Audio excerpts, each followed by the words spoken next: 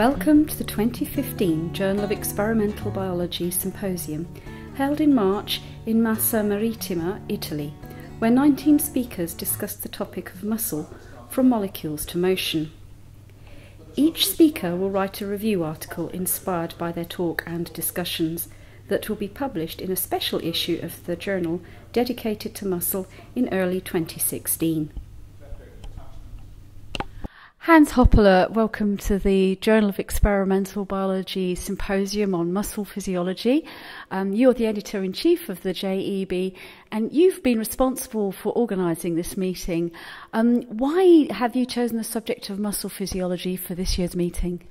Well, one of the main reasons was that I've been personally very interested in muscle physiology through all of my academic career. But also I realized that the last 10 years have brought enormous advances in various areas that are important to understand locomotion.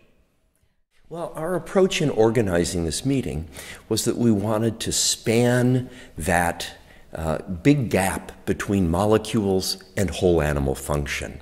And so when we were selecting speakers, that was always primary consideration of ours. How do we span that big gap?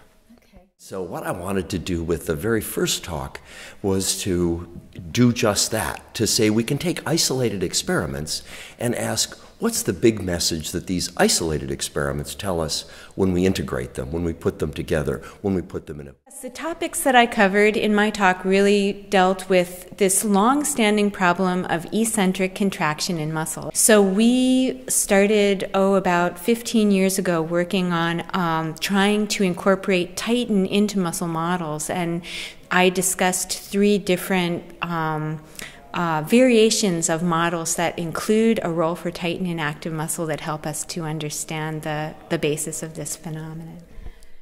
I was talking primarily about the different types of myosin that are found in different muscle types. There are a whole range of different muscle types, fast, slow, different types of energetics, but they all express different types of the protein myosin, the major contractile protein, and looking at how these myosins differ in their properties to produce the different types of contraction you see in each of the different types of muscles.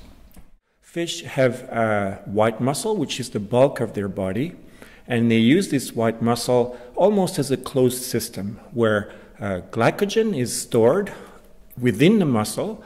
They use it to produce ATP and use that energy extremely quickly for sprinting, and then they can actually replenish this glycogen from the lactate that has been produced during exercise within the muscle. Mammals will have to use their liver for that. They have to transfer their lactate to the liver to reconvert it to glucose and then bring it back to their muscle. What I covered in my talk is really about the understanding of how muscle assembles during development and even more how it goes wrong in disease. So we're interested in the filament systems and how do they assemble to the perfection of single molecules. We look for rulers, we look for templates, and basically we're looking for how it's regulated. And I focused on actin filament regulation. Yes, the talk I gave was on the interaction between exercise and nutrients, and really how exercise training could be modified by nutrient availability.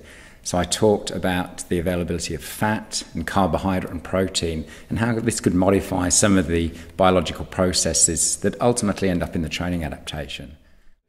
My talk will be basically on remodeling of human skeletal muscle, emphasizing the importance of muscle structure for function.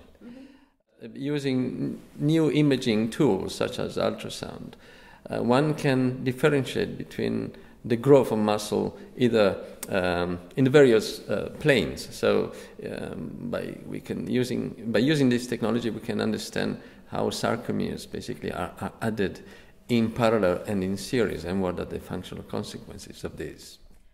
I think this sort of meeting, it's just so nice to spend 2 or 3 days with people with a broad range of different interests, and just to learn about different ways of looking at the same problem from quite different perspectives.